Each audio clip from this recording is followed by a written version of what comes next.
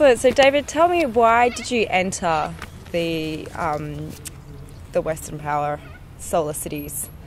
Why? Well, it seemed like a great opportunity to win this sort of like a $50,000 prize, and I suppose it was an opportunity for the kids to start learning about efficient or energy efficiency, and this was a great way to do it. Yeah. It was definitely all for free, and it's a bit of a journey for us to help learn a few things on saving water and electricity and gas. Yeah. And had you been looking into it beforehand? Were you considering doing it yourselves, or was it the opportunity to win it that really decided to get you to look into it?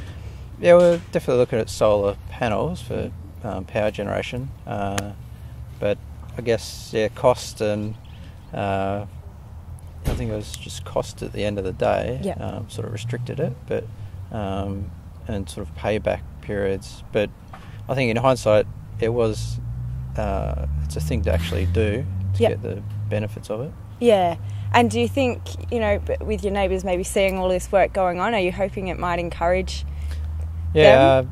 Definitely. Our next door neighbour, she's a pensioner, and she actually got units installed, so it was like we'd look outside the kitchen window and see her solar panels sort of facing us, and it was like, if she can afford it, maybe we could do a similar thing. But in the end, this prize come along, and Excellent. And what part of the project are you most excited about?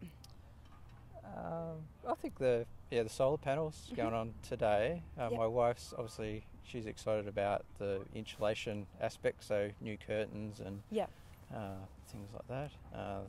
And that's probably about it, I think. Yeah, and the e-meter, is it going to be interesting for you to see how much you actually use? Yeah, there's going to be an in-house meter, so that'll teach us to save power and conserve it. So when we switch on appliances, we'll be able to see what it actually does consume. So it's sort of instant feedback for us. Yeah. Excellent. Great. Thank you very much. All right, thank you.